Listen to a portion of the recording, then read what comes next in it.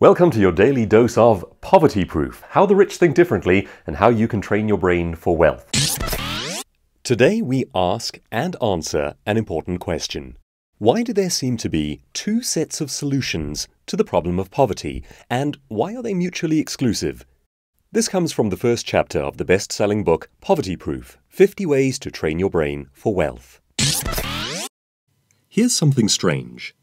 Perform an online search for the leading causes of poverty, and you will very quickly discover a consensus. Everyone seems to know exactly what they are and exactly how they should be solved.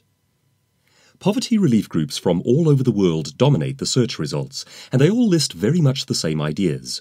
They will tell you that the causes of poverty include forces like climate change, inequality, and the limited capacity of governments to provide infrastructure and social welfare to their people. It all sounds perfectly logical. But then try this.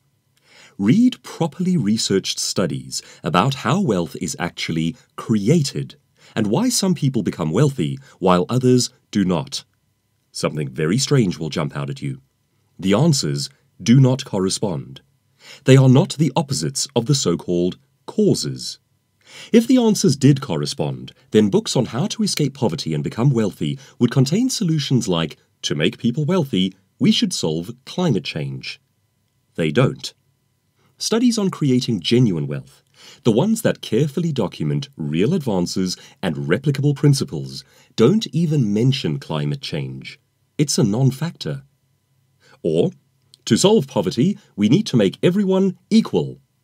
That is called socialism. We've tried it many times before around the world. In every place it has been attempted, it has consistently made everybody poorer, usually much poorer, and it tends to give rise to dictatorships. Venezuela is just the latest example.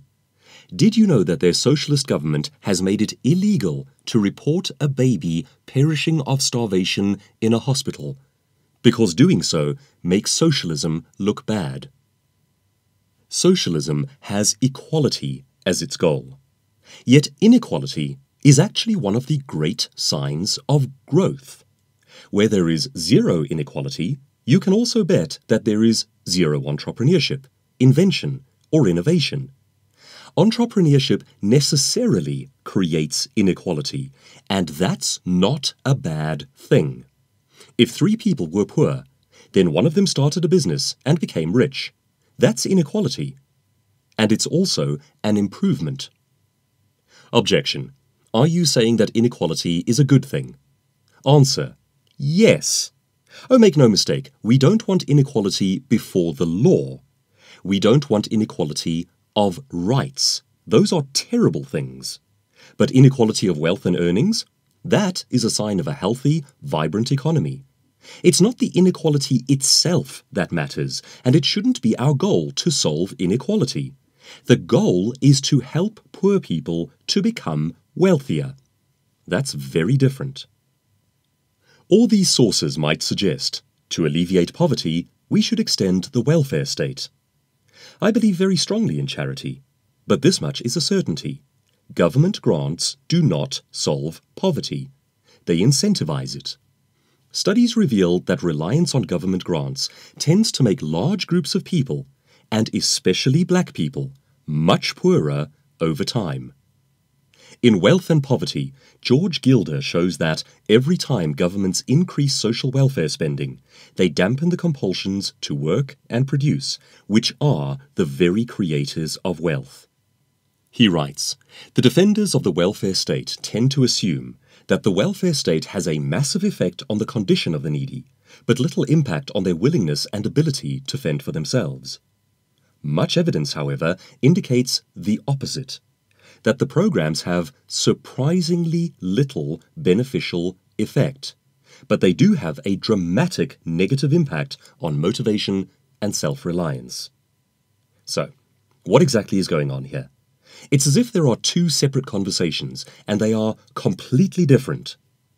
The key is to realize, yes, there are 2 conversations, and they have nothing in common. One is about political ideology. It seeks greater control for governments. To achieve greater control, it needs more people dependent on social welfare. It needs people to believe that the only solution to environmental issues is more control for the government. And it seeks to level out differences between people by, once again, expanding government control. Did you notice how many times the word control appeared there? By contrast, reputable wealth literature barely even talks about governments. Where it does, it tends to make the opposite case, generally advocating that governments should get out of the way and free up businesses and entrepreneurs. Where governments do so, people prosper to degrees undreamt of by our ancestors. It's called capitalism, and as Yuval Harari demonstrated in *Sapiens: A Brief History of Humanity*, it's the most successful idea in all of human history. Nothing we have ever done has lifted more people out of poverty more quickly than this one idea. In terms of innovation and invention, it is also at the heart of what we do as human beings. No, the tried and tested studies and literature about genuine escape from poverty and about genuine wealth creation do not focus on things that are inflicted upon people. Instead, they do something very different. They all focus on things within people. They focus on the individual, and in particular, they focus on developing excellent qualities within the individual. Solving poverty turns out to be a matter of raising more excellent human beings who are taught certain values, traits, behaviors, and skills of thinking. For example, did you know that faithfully maintaining a family, as opposed to getting divorced or raising children as a single parent, is one of the most important factors in reducing poverty? Who teaches that as a wealth technique ever? But it is one, and a very important one. Expanding welfare and giving a greater number of handouts actively discourages principles of personal excellence and even incentivizes family breakdown. In this way, the implied solutions to poverty turn out to be creators of poverty. Certainly, they appear compassionate, but that sort of compassion can do extraordinary damage. Thus, it's not really kindness. It's not really compassion. It's a trap. No, the real solutions are always centered around the thinking individual, you. That never changes. And it doesn't matter where on earth you are. And I will show you why shortly, as we consider a group of people who prosper everywhere they go. Meanwhile, here's another strange thing about those websites. They do not list a single self-inflicted cause of poverty. None. All of the alleged causes are outside forces, supposedly visited upon poor people, like evil spirits in the night, or plagues borne on the wind. The personal choices made by people in poverty are never even mentioned. Yet the data shows that the two greatest determinants of upward mobility are both, in fact, personal choices. A study by the Institute for Research on Poverty at the University of Wisconsin found that these two things have more bearing on your upward mobility than anything else. 1. Work ethic. Your personal work ethic is the single greatest determinant of whether or not you will become upwardly mobile. Naturally, the more smart techniques you learn and add to your hard work, the more quickly you will amplify its effectiveness. Welfare programs substantially reduce work ethic by effectively paying people not to work. Socialism and communism obliterate work ethic by removing incentive. 2. Monogamous marriage and family. Do you maintain a monogamous marriage and family? I'm not moralizing here. It's simply a wealth technique. It is the second surest determinant of your escape from poverty and ultimate financial success, and its impact upon your children's chances of prosperity cannot be overstated. Tim O'Hai, the founder and international director of Ubuntu Mission, agrees, and he should know, as someone who sees both sides of this coin. Tim is also the founder and president of a successful company in the US called Growth and Associates, and the author of 2 books on sales. Tim is a good friend of mine. He comes out to South Africa in a missionary capacity to help teach business and leadership skills in disadvantaged communities. He is himself a self-made, wealthy individual who is now trying to coach others in how to become wealthy themselves, work he does for free. He observes, "Hard work matters. No one has ever made their money and kept it without working hard. Yes, there are people who get their money quickly, but if you dig into their story, if you track their journey, they almost always lose that money just as quickly. But when you work hard, you create a momentum that you will carry to and through the next milestone of success."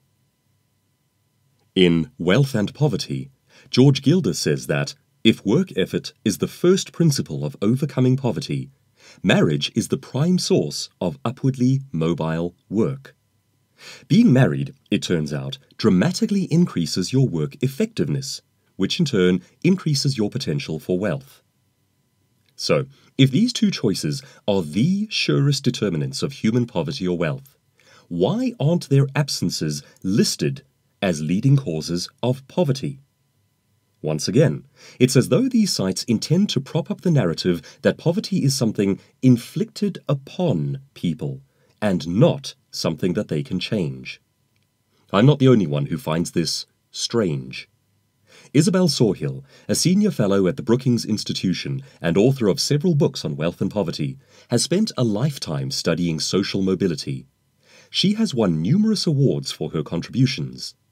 Isabel is convinced that personal choices surrounding marriage and work are the greatest determinants of upward mobility. Nevertheless, when she points this out, citing studies and statistics that prove it to be true, she is often surprised to find that she's attacked for being unkind to poor people. She believes that this liberal viewpoint is profoundly misguided and ultimately does damage to poor people by denying them the truth.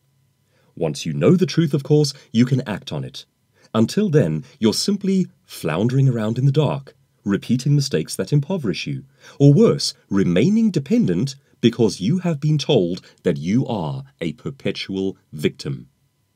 Sawhill refers to this problem of truth versus feelings as ideology versus reality, and she argues that the ideology isn't helping. Wealth is about how well you have trained your brain and how hard you work. Poverty is also about how poorly you have trained your brain and how little you work. If that sounds politically incorrect, then so be it. It is a farce to supplant real answers with kindly-sounding falsities. So let's agree to seek out and speak the truth instead, even if it's hard to hear. Here is our first cornerstone of truth, which I would like you to take to heart. Poverty is not something that has been done to you. Wealth is not something that must be given to you. Poverty is a lack of the right knowledge and behaviors. And wealth is nothing more than acquiring and applying the right knowledge and behaviors. It's all about your thinking and your behaviors. And that means your future is in your hands.